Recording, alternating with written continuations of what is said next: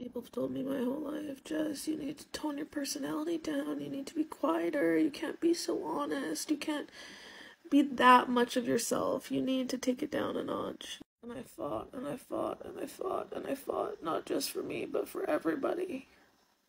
Because everybody deserves to be who they are and not be ashamed of it. But I'm defeated, man. They've won. This is the 15th time that I've been deplatformed. I promised myself. I promised myself the last time that this happened I wouldn't make myself go through this again. And I wish there was something you guys could do, but TikTok doesn't give a flying fuck about their creators or their users. They don't give a fuck about keeping the community safe. They don't give a fuck the same way Instagram doesn't give a fuck, the same way Snapchat doesn't give a fuck, the same way Twitter doesn't give a fuck. Yet somehow, 90 million views in the last 2 months wasn't good enough.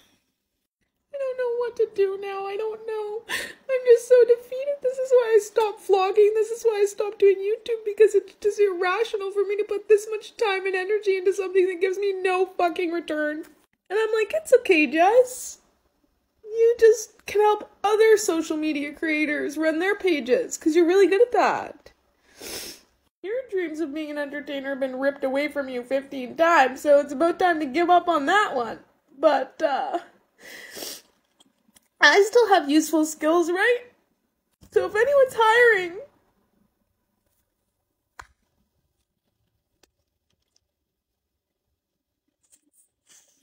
and TikTok had rejected my appeal within minutes. The last 5 videos that were removed on my page of 300,000 followers and 13 million likes, it was just deleted. All of my last violations have been sitting in appeal for months, and no one's ever reviewed them. For the dumbest shit that is obviously not a violation of guidelines. I can only be beat down so much before it's just not worth it.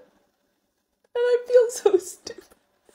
I feel so fucking stupid because in 2021 I was like, Jess, are you really gonna invest another minute of your life into something that is not giving you any financial benefit whatsoever and it just exhausts your mental health?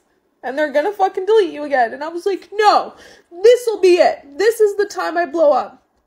300,000 followers in a year. Posting 1 billion times a day. For nothing. For nothing? I just feel so fucking stupid because I knew they were gonna do this. They always do.